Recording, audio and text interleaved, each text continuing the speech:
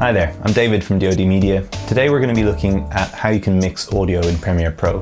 Now there's sort of three different ways, I think, that you can do this. There's the quick and dirty way, there's the slightly more convoluted way, and then there's the it's entirely down to how confident you feel with your mouse way.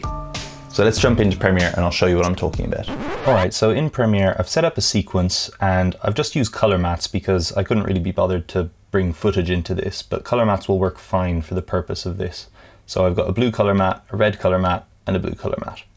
Now, in this scenario, I'm going to imagine that the red color mat is an interview with a person, and the blue color mats are B-roll footage.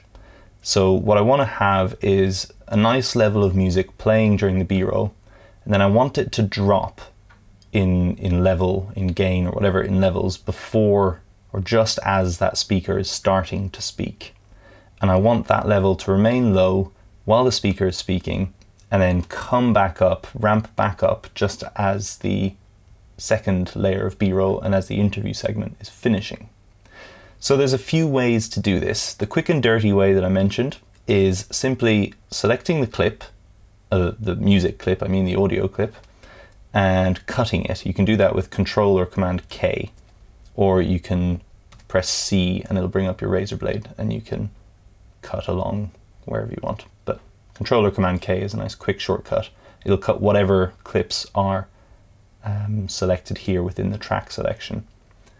All right, so this is the way you can do it. You can cut that and then cut that, and then you can cross dissolve those. So do Shift Command or Shift Control D, and that'll add a little cross dissolve in there. And then move along to the next one, Shift Control, Shift Command D. Cool, and then just hit that middle clip, hit G on the keyboard, and it'll bring up your audio gain. And then you can drop the audio gain by, say, 15 decibels when the person's talking. And that way you get this clip that plays like this. B-roll, B-roll, all sounds great, B-roll, and then blah, blah, blah, blah, blah, interview, interview, interview, great, that's cool, lovely, I'm just going to skip ahead, and then it ramps back up. There you go. That's the quick and dirty way to do it. Now, let me just delete these and drag that back out. The second way to do this is actually using keyframes. So if you scroll down on your mouse or on your trackpad or whatever, you'll actually extend this view to the point where you see this white line and that dot there. That's what you want for this specific thing. So like the cross dissolve, we're going to make it a few frames before. So I'm going to hold Shift and press the left arrow, which is going to move back 5 frames. So I'm going to move back maybe 15 frames. Actually, maybe move back 10 there. Next up, what we're going to do is see this little circle here. I'm just going to press Add, Remove Keyframe. And that's not working because the clip needs to be selected. So once the clip is selected, you see that becomes highlighted. So you press that and you see a little node forms itself there. Okay, then go back to the cut and then go, 5-10 frames after the cut, and press a node again. And then all you need to do is drag that down. Let's go for 15 decibels again. 14, 20, that'll do. Okay, and then let's do the same over here. So Shift left twice,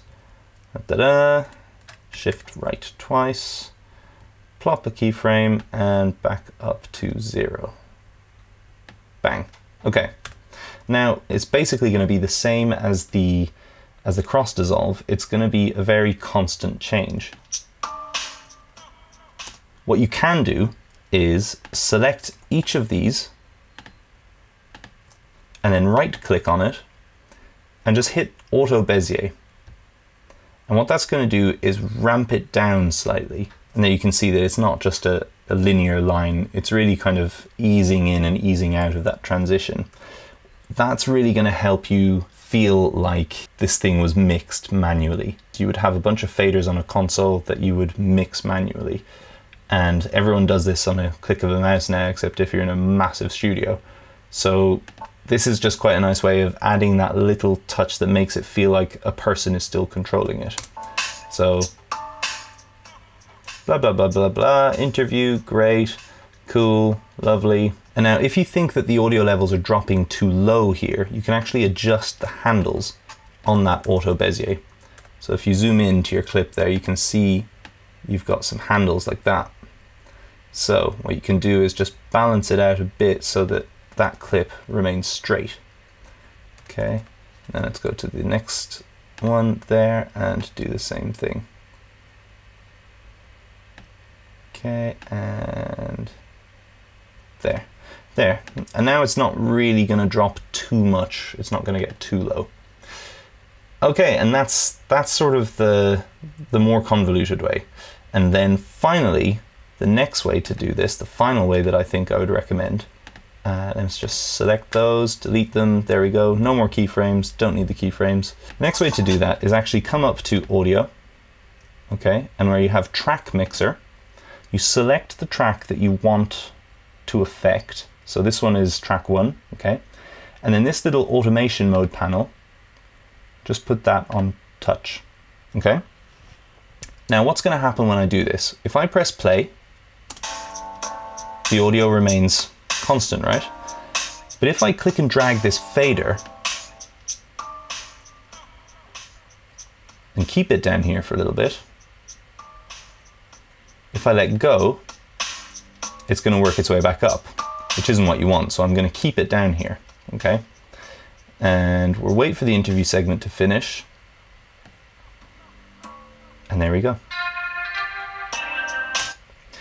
Now, what's interesting about that is that you don't see the keyframes immediately here unless you drop this down and go track keyframes and look at volume. And then here you see all of these keyframes that were created when I just dragged that down. So it's a very nice tool if you're feeling confident in using your mouse to use these faders. There you go. You've got no excuse for having poor levels on your audio tracks anymore. If you like what you saw, please share, subscribe, do whatever, dance around. That's cool. Bring the rain. Awesome. We'll see you soon.